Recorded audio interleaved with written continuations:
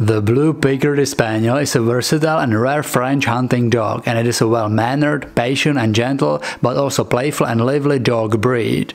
There are top 10 interesting facts about the Blue Picardy Spaniel.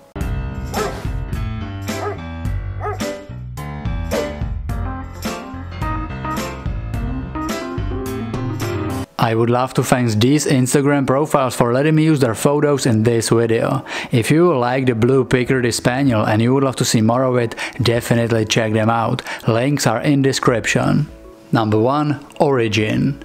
The Blue Picardy Spaniel is still a young dog breed developed in northern France in the Picardy region, which was a paradise for hunters of waterfowl.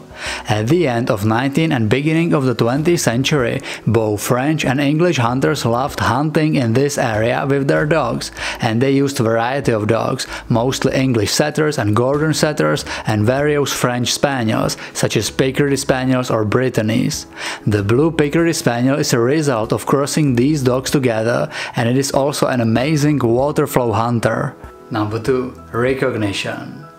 The first black blue-gray spaniels were recorded already in 1875, but it was not until 1904 when Picardy Spaniel was shown. But during this time, the breed was named just as French Spaniel.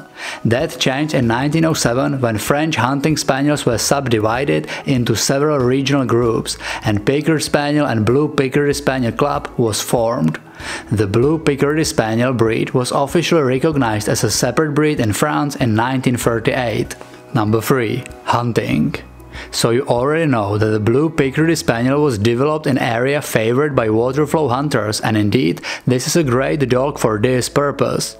But it is a versatile hunter capable of locating and retrieving all kinds of game even in adverse and harsh terrain. These dogs are truly all-around hunters capable of field search, tracking, pointing and retrieving, and of course water work. Number 4. Companions. Of course, this is not only a hunter but also a great calm and loving companion dog. These dogs are known for their gentleness and soft mouth, which is very important for retrieving job but also for companionship. Thanks to their gentle and patient personality, these dogs are good partners for kids, but of course you should never leave any dog breed with a very young child unsupervised.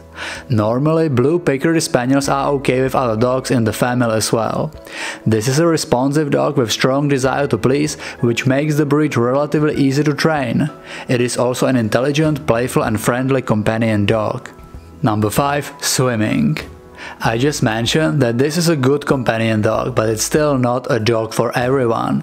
These dogs have high energy and relatively high exercise needs.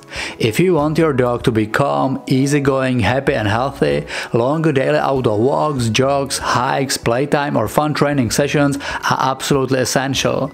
One exercise that most of Blue Picardy Spaniels love the most is swimming. Sometimes it seems impossible to keep these dogs out of the water. It is due to their heritage of waterfowl hunters. They were just developed to love the water and to be excellent swimmers, and indeed they are. Number 6. Size.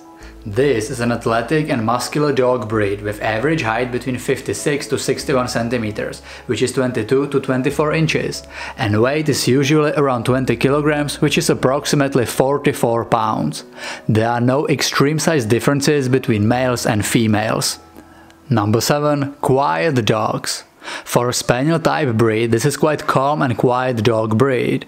Of course, it is a dog with high energy and exercise needs, as I mentioned earlier, but if you will provide this breed with enough exercise, then they are well-mannered and very relaxed. Number 8. Picardy Spaniel. Picardy Spaniel and Blue Picardy Spaniel are two closely related French breeds. It is said that the Blue Picardy Spaniel is softer and gentle, a little bit faster, and that it has a little bit better sense of smell. But of course, the main difference is the coat. While the Picardy Spaniel has a brown coat, the Blue Picardy Spaniel has a black-gray coat, which gives impression of blue color and which was brought into the breed by English setter crossing. The coat is flat or slightly wavy. Typically, there is a feathering on the ears, tail, underside and legs. Number 9. Maintenance. The maintenance and grooming of Blue Picardy Spaniel is quite easy. They do shed some deal of fur seasonally more heavily, and if you want to minimize it and keep the coat as clean as possible, regular brushing is very beneficial. No other grooming is required. Just like with all the dogs, you should also regularly check their eyes, ears, nails and teeth and clip them or clean them if needed. Number 10. Health. There are not many scientific studies about the breed's health, but it seems that this is rather healthy dog breed which is not suffering much from any health issues.